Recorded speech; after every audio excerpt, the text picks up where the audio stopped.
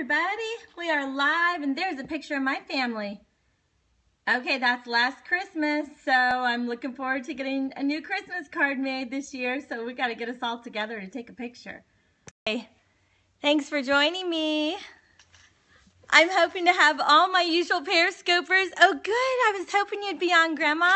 That's awesome. I see my grandma, 92 years old, and she's periscoping from California. So that's so exciting. Welcome, Grandma. Welcome. Hi, Claire. Hey, Wendy. How's everybody doing today? We have got a beautiful day in Dallas. It's a little rainy. Hi, Janice. Oh, you're new? Okay. Hi, Mitzi. So nice to meet you. I'm Trina. I'm Trina Titus Lozano, and I'm a counselor and an ordained Christian minister, and I live in Dallas, Texas, and I just really had a great morning with the Lord, and God just led me to tell you guys my life story today. I've never done it on Periscope, and I just figured it would be a good day to just get it out there and just tell my whole life story. Hey, thanks, Kim. I washed my hair today because it was the time. I consider the dry shampoo, not gonna lie. And I'm like, hey, I should just wash my hair today and be done for the weekend. I don't know if anybody else does that. Once on Friday and I'm good till Monday. It is a little rainy, but I'm loving the rain. We needed the rain here in Dallas, so it's cool. I'm looking outside actually, and it's good. We need that. We really need it. It is Friday, so happy Friday, y'all. Good to hang out with you guys today. Good to see you. You guys, I'm just going to tell you, I am not going to rush today. So normally my Periscopes are around 10 to 15 minutes, 20 minutes max. I'm a talker and I'm a pretty fast talker, so y'all are going to have to keep up with me. But I Periscope twice a day. Oh, hello from Scotland. I Periscope twice a day at noon and 9, and I've been doing this since this summer, and I really love it. It's really something that refuels me, and it's a way that I can just connect with people all over the world. So thank you for joining me, all of you from all over the world, and it's awesome. I can't talk slow. It's just not who I am. Every once in a while, I try to slow down, but y'all are just going to have to learn to listen faster because it's just not who I am, man. I cannot do it. Okay, so you're from Fort Worth. Awesome. And from Brazil, from Beantown. Okay. Good. Yeah, you are lucky. It's a longer scope today. Hey, Rachel, I'm so glad that you stick with me and that you love my Periscopes. By the way, thank y'all for the hearts. And if you'd like to share my Periscope today, it would be a great day to do it. Just swipe up and down, and then I keep it really clean around here. Swipe up and down to share it if you're on an iPhone, and then to the right or left if you are on an Android. Thanks for inviting followers, Kendall. I love that. Thank you so much. I really, really appreciate that. And really, I appreciate all the hearts also. So, y'all, thank you for joining me. And I'm just going to tell you more about myself today than I have in the past. So, y'all can comment and just continue to give me hearts as I tell you my life story. And it's really because this scripture was laid on my heart this morning. Oh, hey, Crystal, good to see you, and thanks for sharing, and thank you, Kim, for sharing also. So good. I'm glad that you found me. I love Periscope. It's a lot of fun, and I was actually encouraged to tell my story today because of a scripture that I heard someone else telling on Periscope. So she read the scripture on Periscope today, and I thought, you know, that scripture really, it resonated with me this morning, and I just felt like it was a word that God had for me and that I wanted to share with y'all. So, it says, 2 Corinthians, here's my Bible. Here you go, y'all. 2 Corinthians, and that is chapter 1. And I'm just going to read verse 4. He comforts us in all of our troubles so that we can comfort others. And y'all know life is going to bring us some troubles, okay? We're going to have some good times, some bad times, some ups and some downs. I just turned 50 on September 12th. And, you know, I also just saw on Wednesday night that awesome movie Woodlawn. And that movie, the very first opening scene said September 12th, 1970. So the movie, the first scene of the movie was on my 5th birthday. And so I was so able to just go right back to the time of when I was 5 years old. So ever since Wednesday night, I've been thinking about my life and my whole life story. And I was a pastor's daughter. And I just grew up with a great childhood. My parents Yeah, okay, that was probably her then. It was my first time to happen upon her, so it was great. But my parents were pastors, and we lived in Wenatchee, Washington. And Wenatchee, Washington is a really small town right in the middle of the state. And we moved there when I was like 2 years old. My dad had lived there previously, and then after my parents got married and my dad had finished teaching in the Bible college that he was at, and then he and my mom returned to Wenatchee, Washington to pastor a little tiny church there. Well, just like that movie Woodlawn, just like what took place in that movie, in that community and in that time period, really all over the United States for sure, there was a Jesus movement. And the Holy Spirit fell on that place, and God anointed my dad and my mom to minister to this community in Wenatchee, Washington. And hundreds of people would get saved all at the same time. My dad would minister to, a circus, for instance. I remember the entire band getting saved. I remember an entire, my dad has stories of entire football teams getting saved, just like that movie. And literally, there would be hundreds of people coming to know Jesus on a weekly basis. And our house just had this open door of people coming in all the time. People were getting saved in bars, in restaurants, out in the community, just sitting out on the lawn of the courthouse, in the sidewalks, in the middle of a parade. I mean, it was just, people were getting saved all the time. You would just tell them about Jesus and they received him. They wanted to know him. And so as my mom and dad were a part of this Jesus movement, it was just amazing, the childhood that I had as a result of that. I watched miracles happen in my life, in my parents' life, and in the life of this church. And this church grew from being a very tiny church to being the largest church in the community by several thousand. So the church had around, I'm just rounding out here, around 2,000, sometimes more people in it. And then the whole community was only like a community of 30,000 people. So it was a really large church in a really small community. And it was just amazing the way that their ministry impacted that. So I grew up a pastor's daughter, a PK, okay? And I was an only child for 6 years. My brother came along when I was almost 6 years old. And he came along and he was my little brother, and I loved having a little brother. But I loved being involved in what my parents were doing. I loved being involved at the church, and we were there all the time, literally day in and day out. And both of my parents were very involved in the ministry. When we weren't at church people were at our house. My mom was cooking dinner for them. We were entertaining. She was doing parties. Then we went to church. My mom played the piano or the organ all the time. And my dad also played the piano and the organ, and they preached and they taught Sunday school, and they brought people home with us. And I mean, they were the real deal. They walked the walk and they talked the talk, and it wasn't just church, it was a way of life. And so that's the way that I grew up. Well, when I was 15, things had changed. Things changed the culture changed. The culture changed, and really, I think all over the world, there began to be a shift. And there began to be a resistance to the things of God, and there was our church sensed that, and there was our business administrator in our church that had embezzled millions of dollars from our church funds. And my dad didn't know anything about it. My family didn't know anything about it. And when this news came to us, it devastated our family. And I was 15 years old, and I was used to being like the most popular girl in town because my parents were, the pastors and the ministers of the biggest church in town, and they were so well liked in the entire community. It seemed like everybody loved them. And we had a school, and a elementary school, a high school, a junior high, a high school, a college affiliated with our church were stores and restaurants and the radio station. And we just had this huge movement. We had a dance company and a karate team and a motorcycle group, all out of our church. And we had, all kinds of things. We had a big Christian arts fair that went on every year that people came from all over the state and really all over the world to participate in this arts fair. And all of this was just such a big movement in our community, and it just came crashing down, bam, like that. And when it came crashing down, it was horrible. My dad went into a severe depression. The community that had loved us so much completely turned against us.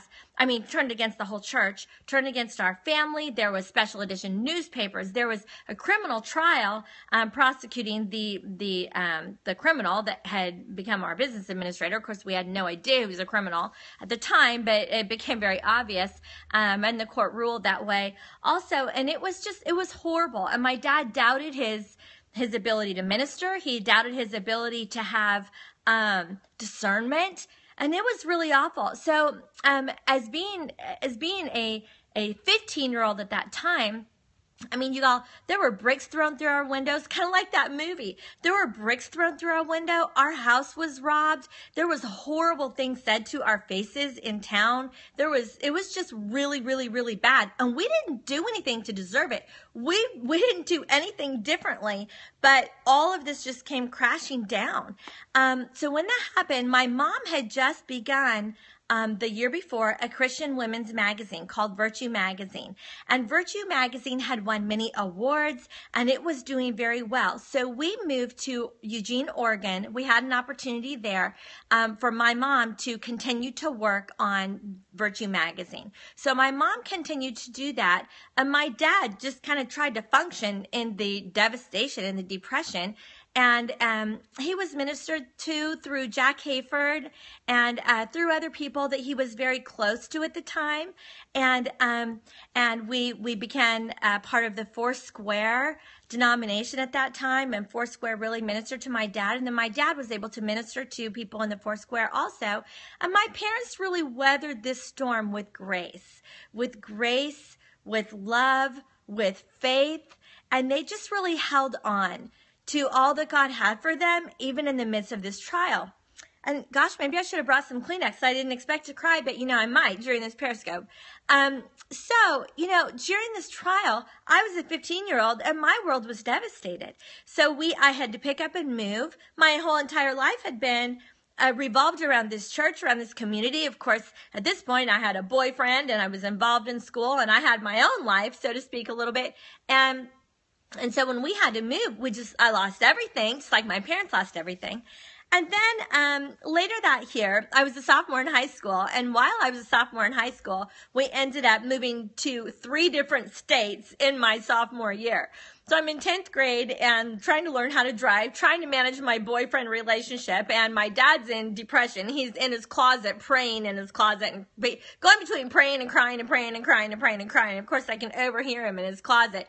He would come out occasionally and dry his tears and, be part of the family, and then he would disappear again. And we were just all sort of trying to function in this process. My mom, in order to cope with the stress, she just really worked harder. So she kept working on the magazine and she kept thinking of projects to do, and she was just got crazy busy at work.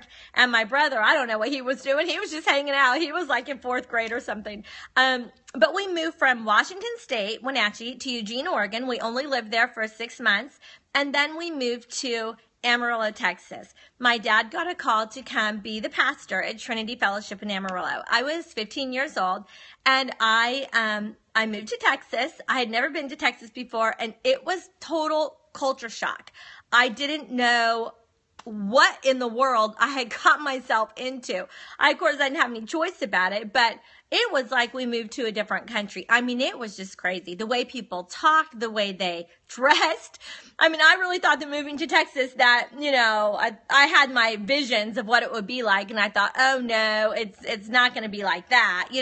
There won't just be tumbleweeds and, cow pastures and horse pastures and, wide open space and, a oil rig here and there. It won't just be tumbleweeds and dirt and all that. And it was, y'all, it was. I'm like, you've got to be kidding me. And we moved to Amarillo, and it was those things that the movie said. I was like, I didn't even know it could be for real. People wore Wranglers and belts with a big belt buckle and their name on the back of the belt, and it was crazy. I was just like, oh my gosh, where have I gotten where are we? All the guys, had a can of Copenhagen in their back pocket or skull, or, and I'm just like, this is so weird. And I was 15. I was a teenager trying to navigate this life change. And it truly was, it was really bizarre, but it became traumatic for me. And through the trauma of that, for the first time in my life, I became really angry. I was angry. I was angry at God. I was angry at Christians, because it was Christians in our church that I felt like were mean to us and made us leave. And I liked my life the way that it was before. And I just wanted things to be the way they were before. I wanted my boyfriend back. I wanted my church back. I wanted my dad to be the pastor of our old church. I liked it way better than our new church. And so I became angry and kind of bitter. And so I'm a high I personality. We've been doing the disc temperaments. And so what did I do? I got more sarcastic. I got more mouthy. I got more rude. And I began to just really not care about how I treated people. So I would treat people badly, and I would cheat on my boyfriend and became kind of promiscuous. And, I just didn't really care. And that was for about a year. And then even though I was involved in youth group and involved in school, I was so lonely because I just felt like a misfit. I wasn't a Texan, and here I am, and I don't even get how the world works here. And I talk fast, and everybody made fun of me, and they couldn't understand me because I was talking too fast. Well, I had news for them. They all talk too slow. It didn't take me long till I learned how to say y'all and then all y'all, and I started to fit in, and boy, now I've owned it. I'm totally a Texan for sure now. But God really revealed himself to me when I was 16 years old. And at that time in my life, I was laying in bed one night, and I just remember thinking, God, I'm tired of lying. I'm tired of cheating. I'm tired of sneaking around. And I just don't like my life anymore. I don't like who I've become. So at that point in my life, I really was broken before the Lord. And I just said, God, forgive me. Save me. I want to be a Christian. And so I really humbled myself in my room, in my bed, when I was 16 years old, and just said, I do want to serve the Lord. And so I decided, I'm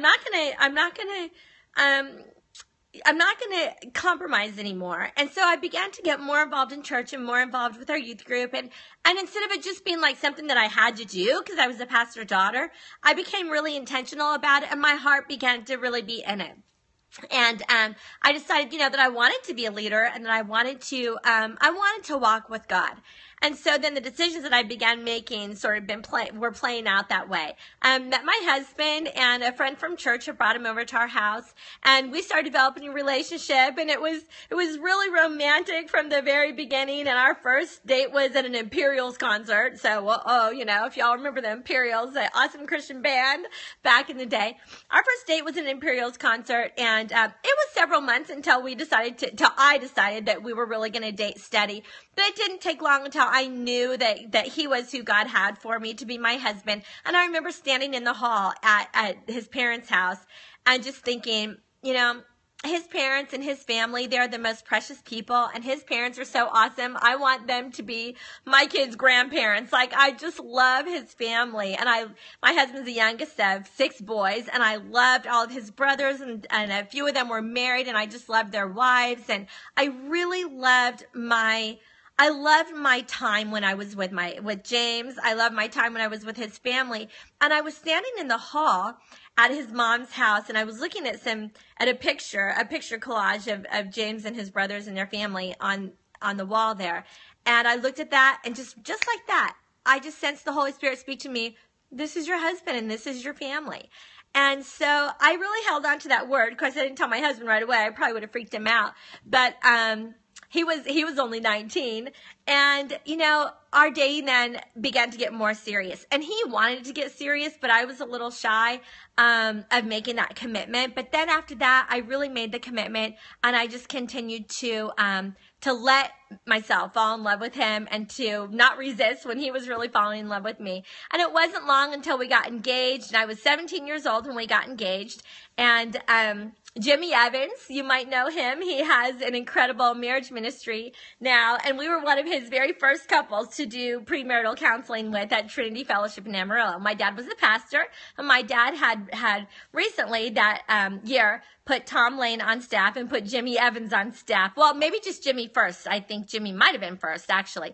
Anyway, he brought him on staff to be the Young Marrieds leader and to do premarital counseling. So we were some of the first, and it was awesome. So we had a great time in our premarital counseling, and Jimmy was obviously gifted and called, and you could tell even that in that moment. And I'll never forget, we took a temperament analysis test, and when we took this test, Jimmy said to me, Trina, the results of this test show that you have a very, very extremely low self-image. And I had never considered that.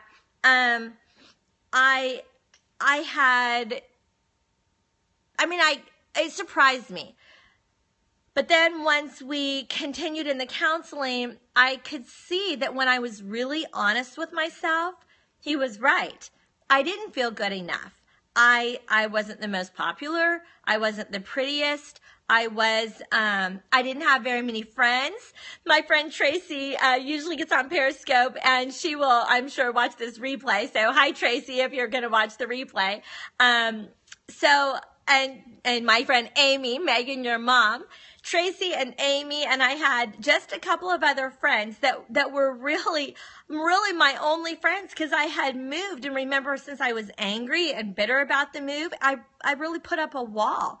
And so it was hard. I put up a wall, and because I became promiscuous and I became rude and all that, that's not really, I felt bad. And so all of those things affected my self-esteem and affected my self-image. And also my parents, in their effort to make me really awesome and really close to being perfect, I would take their input, which I heard as criticism, and really it was the enemy lying to me, and I know that now because my parents are so awesome. But they would give me input of ways that I could improve something about the way I looked or the way I dressed or my posture, or it could be just anything, just parental, the way I sang or anything, and I filtered it through a lie of the enemy of I'm not good enough.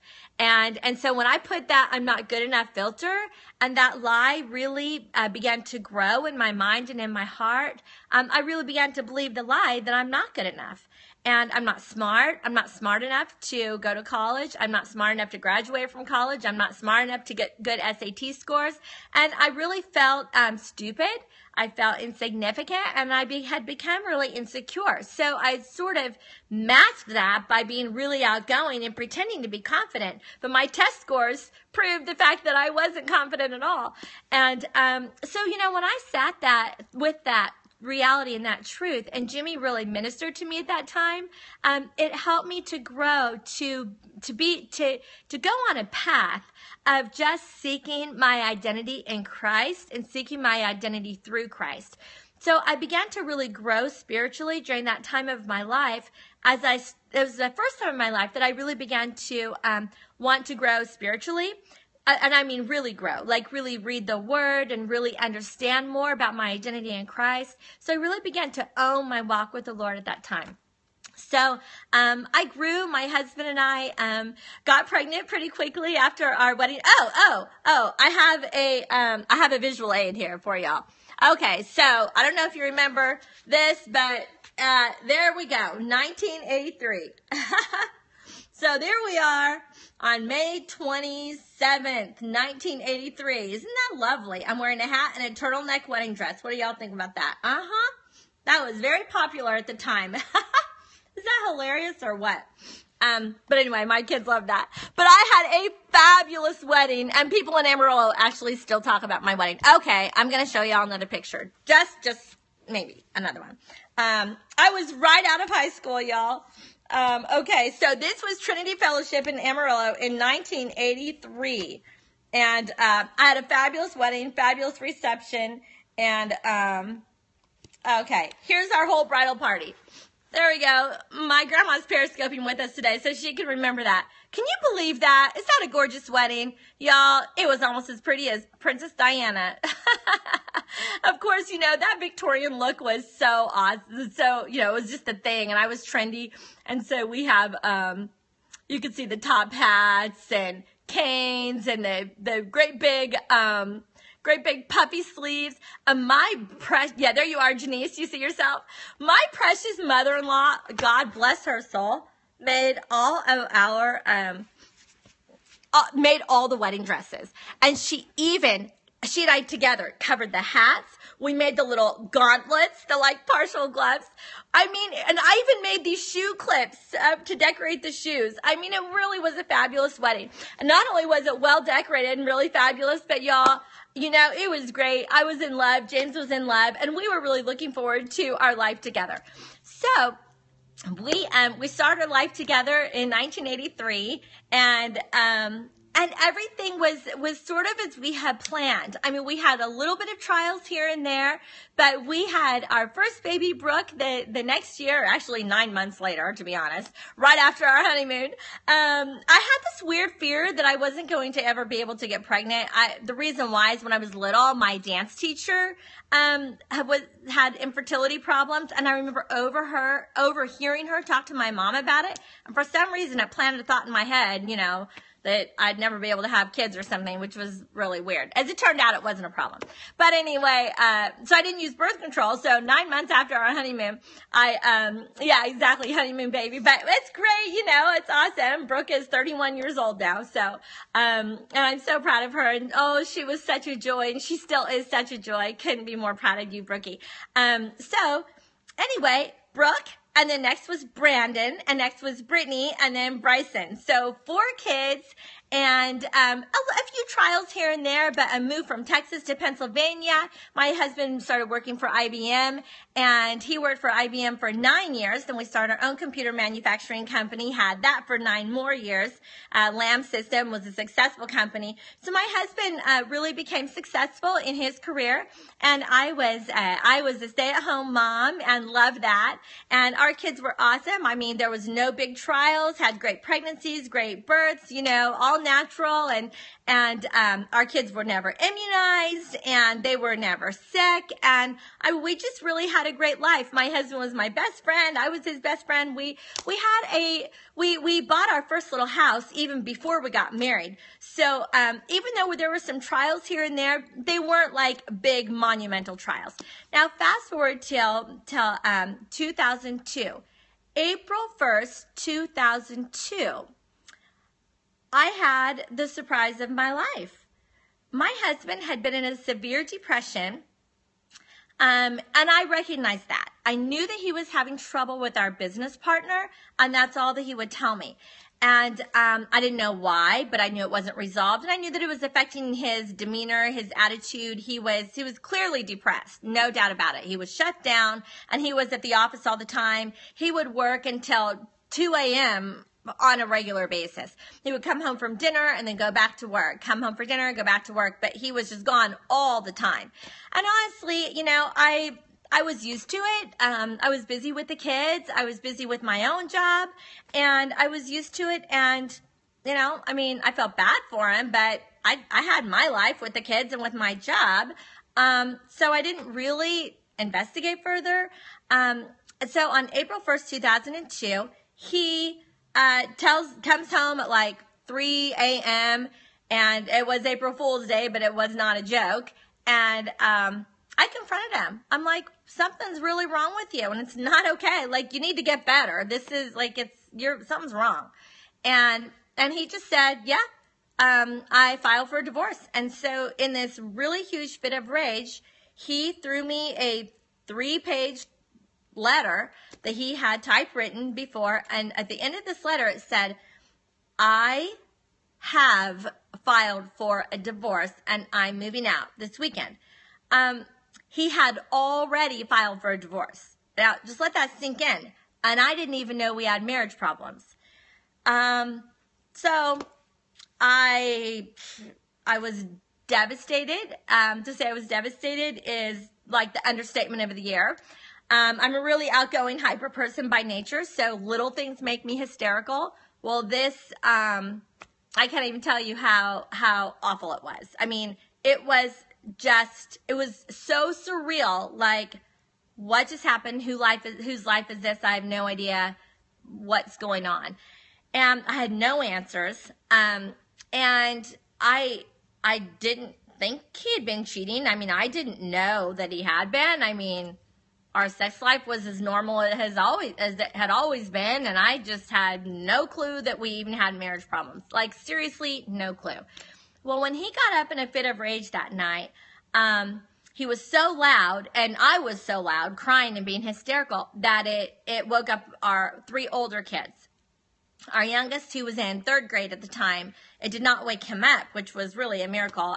He was an exceptionally sound sleeper. But it was really a God thing that he didn't wake up that night because it was so loud. And it was so loud. And I mean, James just told all the kids, your mom and I are getting a divorce. And we were just like, what? I mean, what? I mean, we never missed church. We were very involved in church. We were worship leaders. We were small group leaders. And I mean, we had been for 19 years. I mean, it was just like, what? You know, I mean, we'd had a model marriage, a model family. At this point, our oldest daughter was a senior in high school.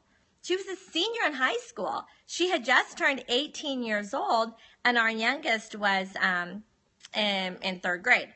So it was just like, it was unbelievable. So he moved out to a place that he already had.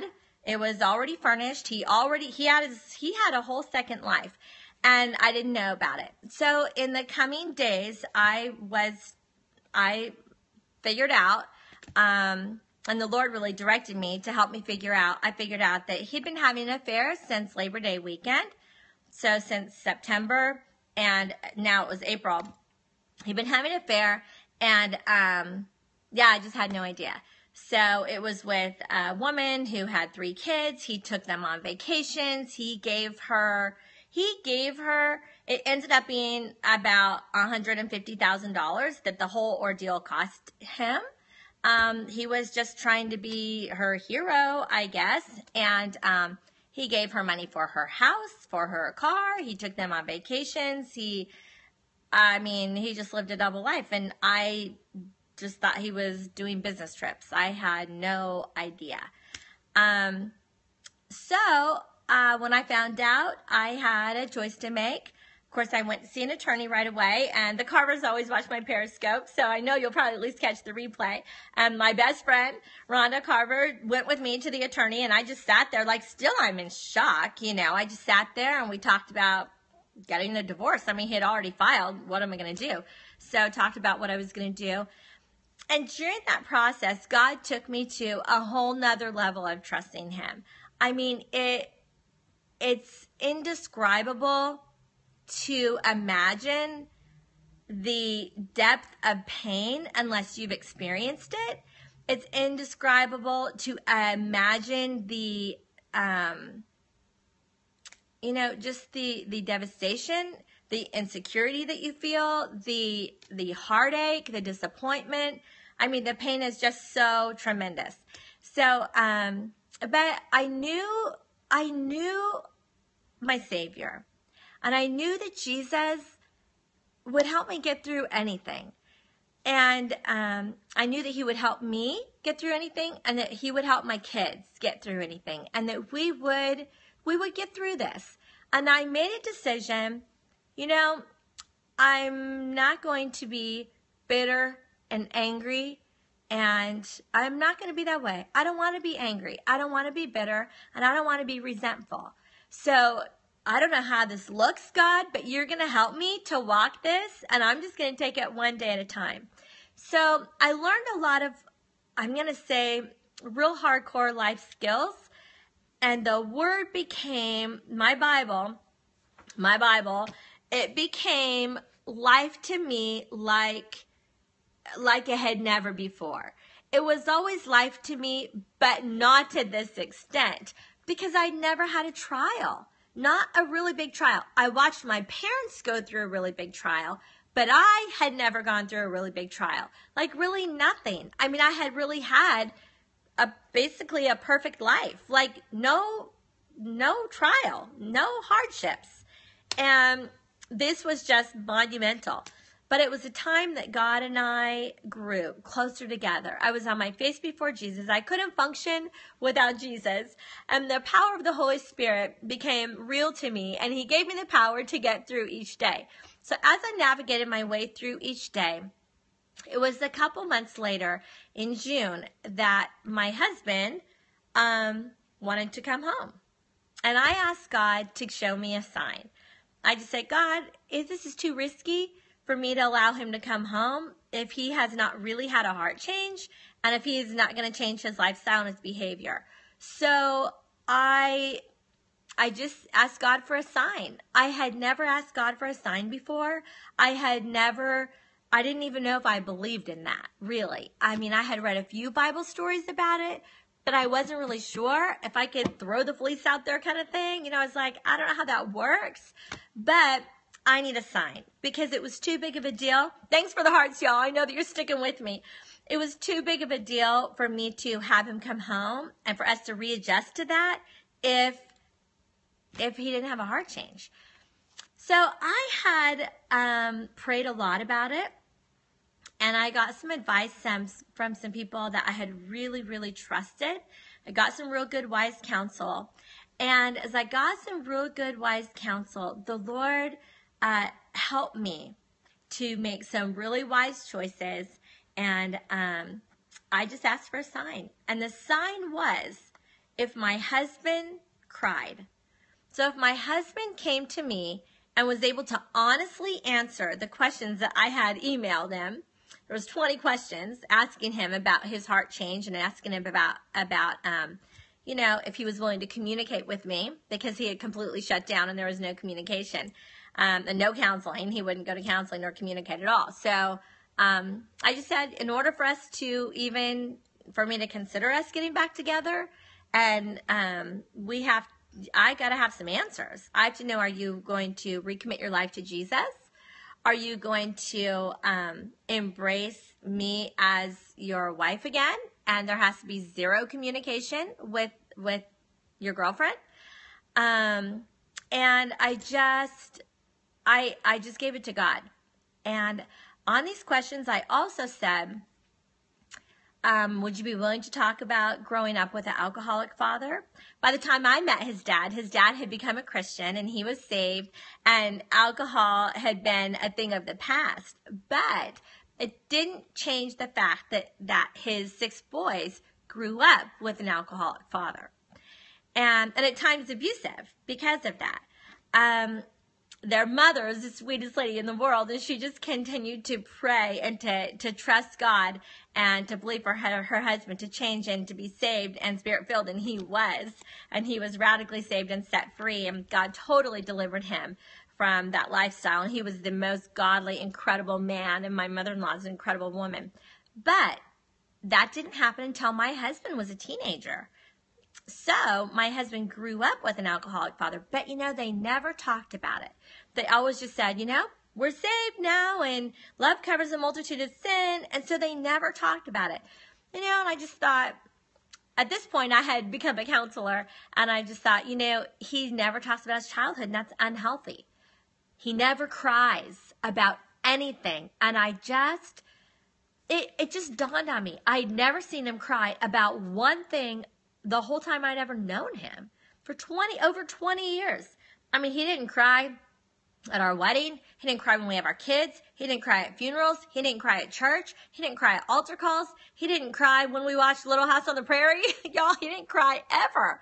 And I'm just like, you know, that's a problem. And it's a problem that he never talks about his childhood, like realistically, like about the tough times. So I wrote those and the questions that he needed to answer. So he asked me out for dinner, and I agreed to go. And of course, my parents were praying, my in-laws were praying, and all my friends were praying, you know, that there would be a heart change. And I was praying that there would be a heart change too, but I was just praying that God would give me a sign so I wouldn't make a mistake by taking him back when his heart hadn't changed. So I asked God for a sign that he would cry. And in that dinner, while we were at a very fancy restaurant, the nicest restaurant in town, he was reviewing the questions and he was giving me the answers. Very hard for him. He's not a communicator. But he did. He was giving his answers, and he was sorry. And he said that he was sorry for the affair and sorry for what he had put us through. But it was just like simple. And he didn't cry when he said he was sorry. But then when he got to the question about talking about his dad, he began to weep. And he literally wept uncontrollably, like convulsively. He's like, ha, ha, ha, ha, ha. He's like crying convulsively. And as he's crying convulsively, he's creating a scene in the restaurant, and he had to excuse himself and leave. We had already ordered our food, so I had to like pay for the food and get it to go. And then I met him in the parking lot in the car, and he wept for hours that night, like literally hours, convulsively weeping. And I'm sitting there thinking, okay, God, I think we had a misunderstanding here. I asked for a sign for him to cry, but I wanted him to cry about me. I wanted him to cry because he was so sorry about what he did to me and to our family. I never considered that the tears would be about anything else. Like, that wasn't even a thought in my head. And I'm like, you've got to be kidding me. But yet the sign was there, that his heart was soft. And the only thing I asked God for the sign was that he would cry. And if he cried at that dinner, then I would take him back. That's what I told God. And I'm like, oh, God, you did your part. Like, you made him cry. The Holy Spirit should work in his heart. And I'm like, now I'm going to have to take him back. And I knew that I had to take him back because I got the sign that the Lord gave me. And so I was just like, okay, God, I'm just going to have to trust you in this. So, of course, I have to trust God in everything. I saw the question a little bit ago. How did he win his trust back? Well, you know, y'all, I learned a lesson that nobody could have ever taught me. Nobody could ever tell me. And it was like, this is a tough lesson to learn. The lesson I learned was that trust is actually a gift, because I was going to have to love and trust him. Trust is an extension of love, because, y'all, I read 1 Corinthians 13 over and over and over and over and over and over again. I read my Bible, and y'all, I'm looking for a loophole here because I did not want to take him back. I mean, I didn't. Are you kidding me? Are you kidding me? He lived a double life for real for that whole time. He had caused us to be, he used all of our money, like everything, and lying day in and day out. I mean, it was like so much to handle. He was divorcing me to marry another woman. He took her and her kids on vacation. I mean, the whole thing was like so ridiculously, unbelievably horrible. I couldn't even fathom forgiving him. But I couldn't find a loophole biblically, because I would read 1 Corinthians 13 over and over and over again. And I'm like, okay, God, I made vows at my wedding day to love. We had 1 Corinthians 13 sung beautifully at our wedding by the Hawaiians. We were a professional singing group at the time. And I'm just like, oh my gosh, like, how am I going to do this? But God showed me that I could trust him, that I could trust Jesus with my life, and that I could trust him so that no matter what, no matter how uncertain my future seemed and my life seemed, that I could trust Jesus. And I just saw Paula Panther joining. Hey, Paula. And so that's right, to have faith in something that I couldn't see. And I would read the Bible and I would just say, you know I can't see it. But I know it's real. I believe it's real. And I believe I could trust God no matter what. So God showed me the sign. I'm going to let him come home. So he did come home. And y'all, we moved to Texas. He expressed a strong desire to move back to Texas. So we sold our company and we moved to Dallas. I said, we're not moving back to Amarillo because we got to move forward. We got to move forward. We're not going backward. We used to live in Amarillo. We're not going back. We're going to go forward. And I honestly fasted and prayed. And if you're Christians, you know what that means. I just prayed and prayed and prayed. Y'all, when I fasted and prayed, you know it was serious business. And our kids were at camp, and I just told my husband, I'm going to fast and pray.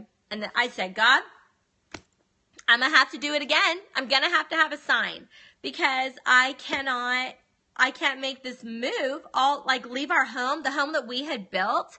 I had a business, a successful business. I was actively counseling and teaching along with my retail store. And it was just like I like my life here. Our daughter was already going to college in Boston. She had just graduated from high school. I was just moving her to college in Boston. And my son was a junior in high school. I didn't want to move him and devastate him and traumatize him the same way I had been traumatized when I was a teenager. I'd always said I would never do that to my kids. I would never make them move when they're teenagers. And here I am faced with this, and my husband, who's been completely unstable for the past year, he's wanting to move. Thanks for the hearts, y'all. I really appreciate that. And so I just said, okay, God, one more time, I'm going to need a sign. So I told my husband, while the kids are at camp, I'm just going to lock myself, well, not seriously lock myself, but I'm just going to go and clean out the garage, clean out the attic, clean out the kids' closets. I'm going to be in serious cleaning mode while I'm fasting and praying, and I'm not having a conversation with you for a couple of days until this weekend is over. And so I fasted and prayed, and I just said, you know, God, I cannot move. I cannot leave the security of my home, of my job, of my friends, to go to a place where I know nobody. And God was, saying that Dallas, Texas would be the place. Well, we knew nobody here. We'd never lived here before. We didn't know anybody. We didn't have jobs. We didn't know anybody. So, and I'm in such an insecure place in my life. How in the world am I going to function with having zero support system? At this point, my parents were pastoring a church in Ohio. So I didn't even know how that would be possible. But I just said, God, if you give me a sign, I promise to trust you.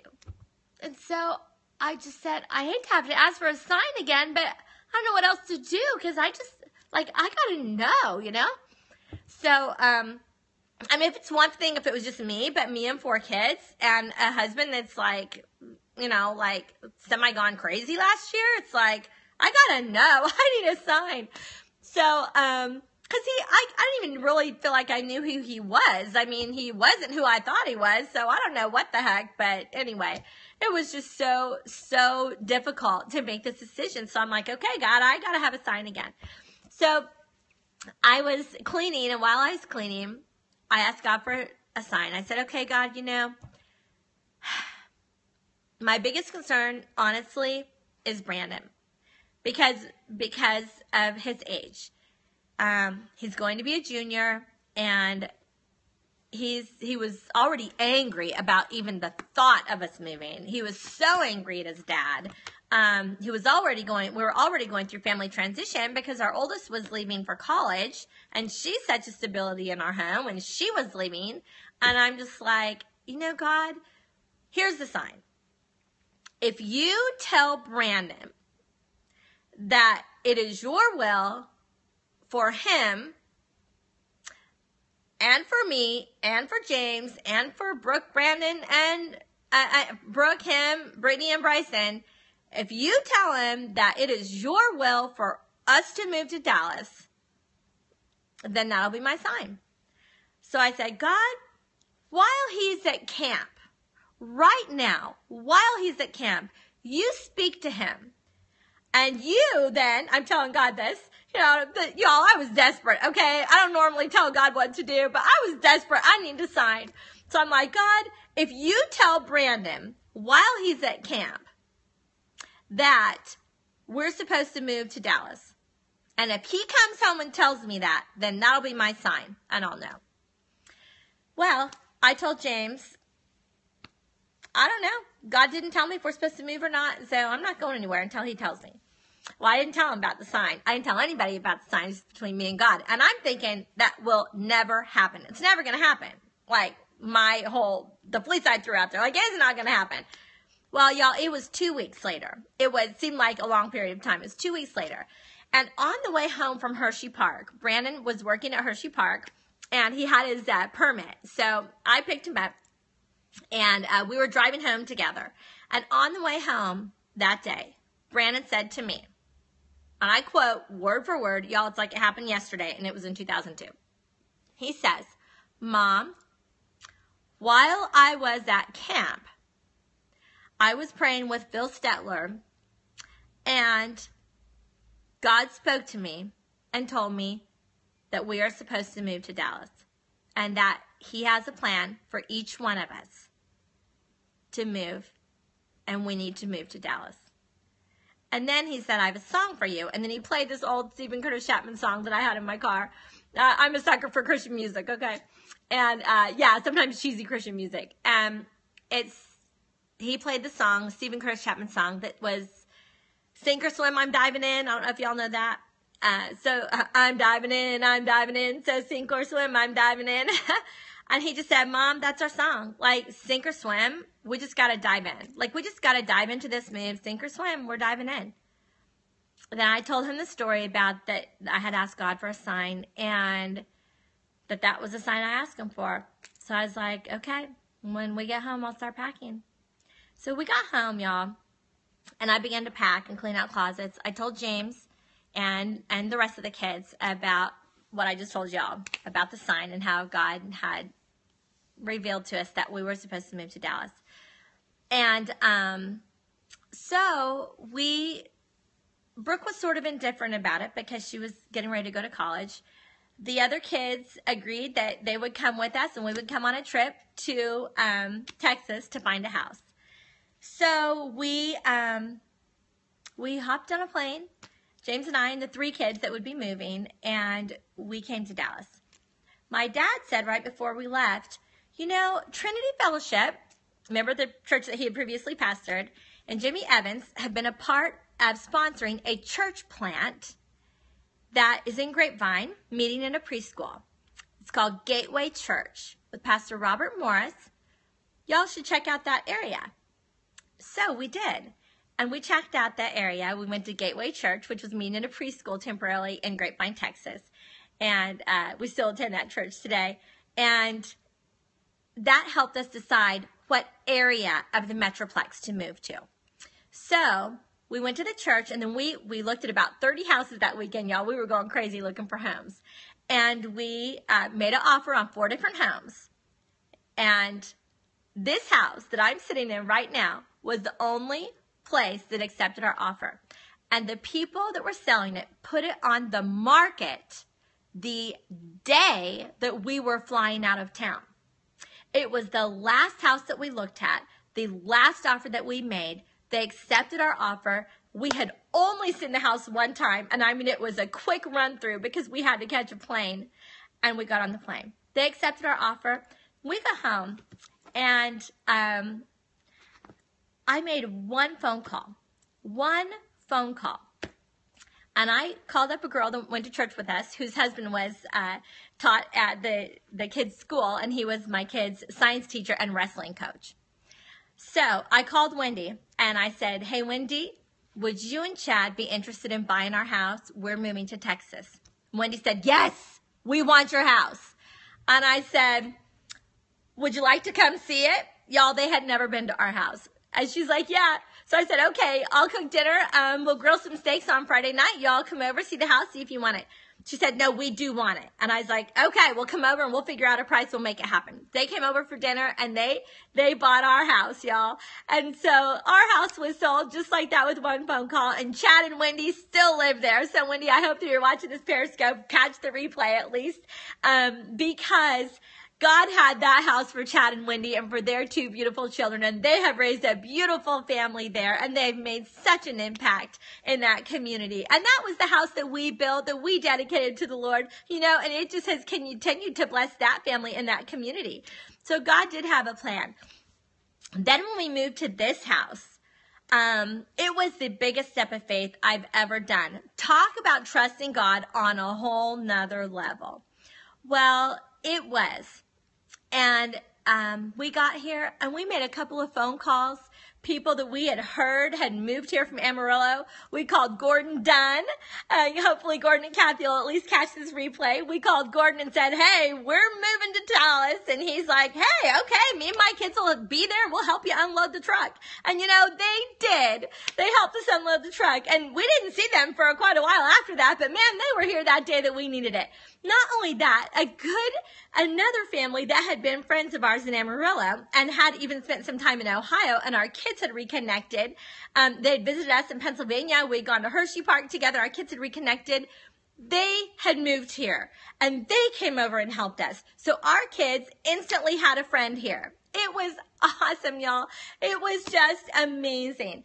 So God made a way when there seemed to be no way. Y'all, that's going to be the end of my story for today. But tonight at 9 o'clock, I'm going to pick up from the time that we moved in our house in October. So exactly this month. You guys ought to go back and look. It might have been on this day today. I'll have to go look. I've always said October, for I forget the exact day. But exactly this month in 2002, God gave us this house. And you know, He sustained us through bankruptcy, mental illness, sickness, clinical depression, and all kinds of other trials. And we have a lot to testify about, and I've got a lot to testify about. So I'm going to tell you the rest of the story, bringing you up to the present at 9 o'clock tonight. Thank you all for watching my Periscope, and thank you for being interested in my life story, because the reason why I wanted to tell you this today is because when we go through trials, it is for a purpose, like the scripture that I read at the beginning of this episode. It is for a purpose, and that purpose is way beyond me. It is about me and my family, and it's also about you and your family and your life and your marriage, and I'm here to encourage you. Because if I can trust God, y'all, you can too. I just want to know He can be trusted. God bless y'all. I love you too, Kim. Oh, you're such a blessing to me. I love your family. And I just want to encourage y'all today that Jesus is real and you can get through anything because He can be trusted. I will be back at 9 o'clock tonight. Thanks for Periscoping with me. God bless you.